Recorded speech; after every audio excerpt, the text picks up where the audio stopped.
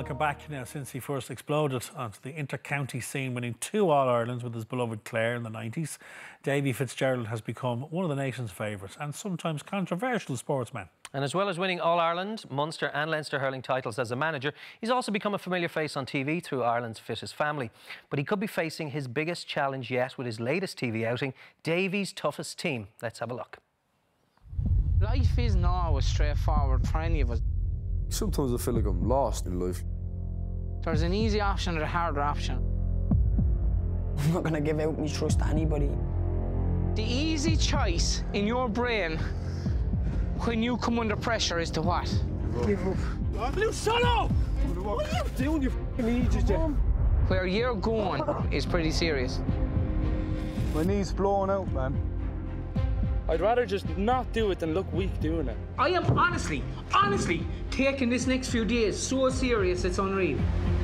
And there's one point there saying, "No, if you keep shouting at me, I'm gonna snap." They're all acting like kids. Failure isn't an option here. Failure is not an option. I'm telling you that now. Your true character comes out. I tell you what, Davy Fitzgerald, thank you for joining us. Good morning, good to see you.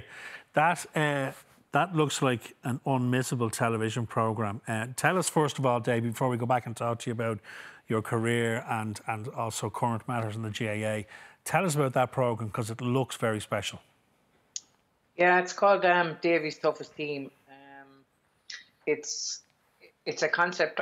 At the end of every year after Fittest Family, I'd sit down with the production team and we'd talk about maybe different concepts or different things we can do. And I suppose at the end of the year, we said, we'd love to do something with the group between age 18 and 23 or 24, maybe that have come across challenging times. And as you see from the clip of it there, and that's one of the first clips I've seen, it's fairly tough. It's fairly challenging. These guys have gone through various things in their life, so they have maybe been a bit down. There's maybe drug use and various different problems that the lads have encountered, but they were up for the challenge. They were up for trying to change things, and it was an interesting number of weeks, I can tell you, months. And Davy, what is the goal and the challenge for these lads to complete physically, but also in other ways? Well, I suppose there's 3 or 4 things. One is they wanted to make different improvements in their own life, so that they, number 2 is they wanted people very similar to them in their situations to look at them and to know that they could make a change. And I suppose number 3, you look outside, and every one of us, trust me, when you look at this, maybe, I know myself personally, I would have thought maybe I had it tough in different times growing up. I hadn't. I had it fairly sheltered and fairly good. So when people look at this, they might think maybe the way we had it isn't too bad at all.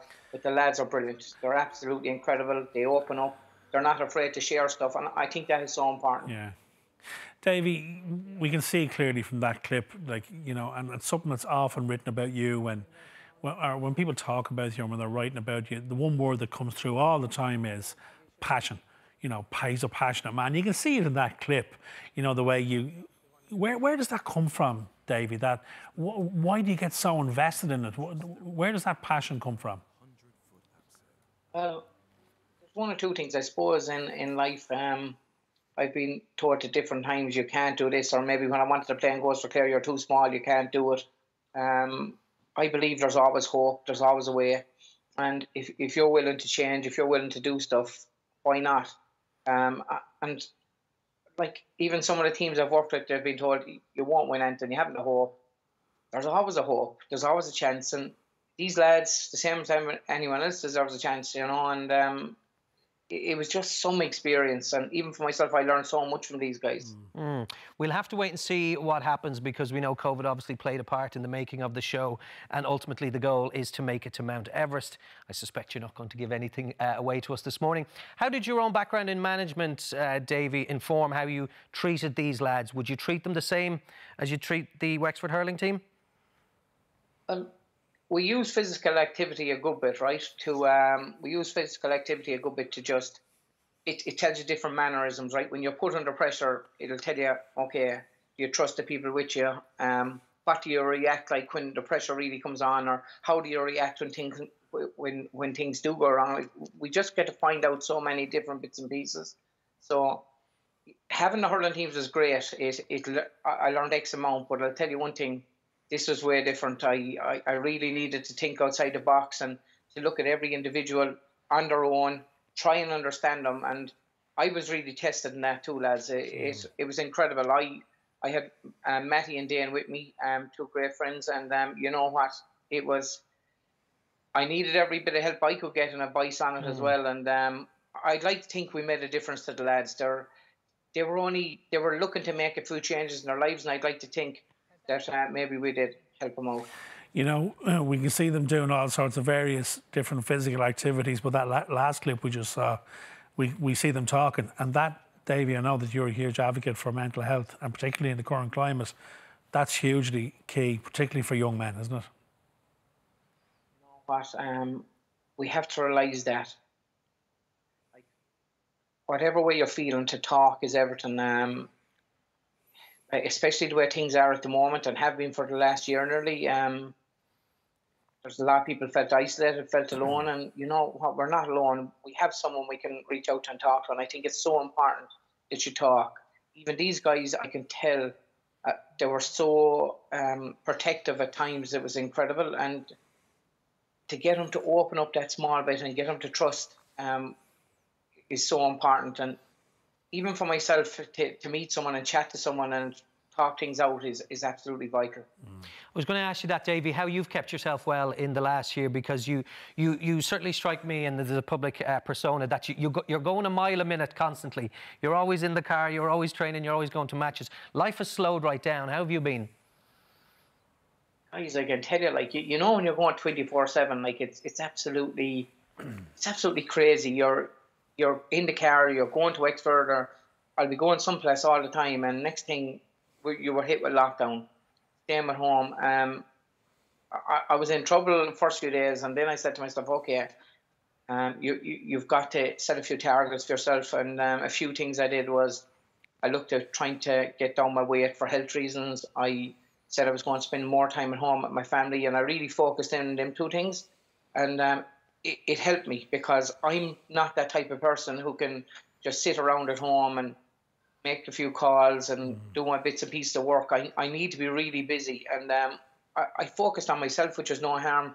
I had too much weight up, so I ate a bit better, did a bit more exercise, and then my mum and dad just lived down the road, so it was great to be able to just head down to them and spend a bit of time.